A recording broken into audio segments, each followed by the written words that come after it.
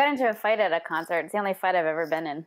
Oh. Wow, Stephanie. Yeah. I didn't know you had it in you. Let's go back. Yeah. Oh, no, trust me. Her mouth gets her in a lot of trouble. It's just the first time I ever came up to fisticuffs. No, it wasn't like that at all. Let's go back to 3 weeks ago when she got into her first fight ever. Yes. No, I was... Ooh. All right, let me...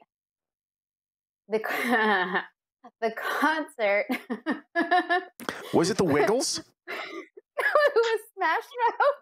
Oh my. Okay, so Stephanie got in a fight at a SmashMouth concert. Go on. 18 maybe or something. So this is when they were actually like a family when band. they were actually out. When they were, yeah. This is Shrek time. I happened to just get like a VIP pass. I think I won it or something. I forget. You so got VIP tickets to see SmashMouth. Security came to like throw me out, but I was like, no. She just bit me. And like you could see teeth marks and blood from where she bit me. And they kicked them out. So we were fine. And I got a drumstick.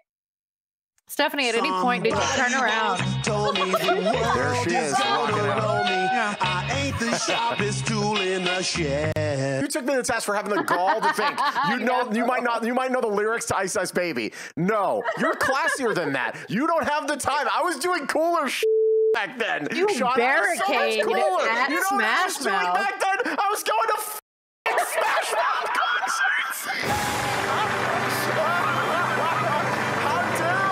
How dare I think you might know the song? You were busy with Steve Harwell. You frickin' nerd. You should be ashamed of yourself. I thought maybe I should make it better. Oh, God. Oh. I should just make up any other band that I could have possibly picked. That was the worst one you could have picked.